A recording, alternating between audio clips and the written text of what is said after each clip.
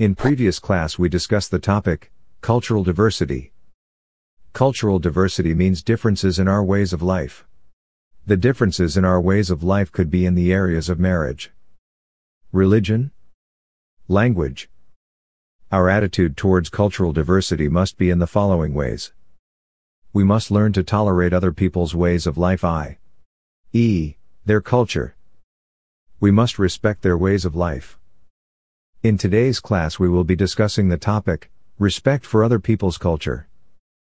Respect for other people's values. Why we must listen to other people's views.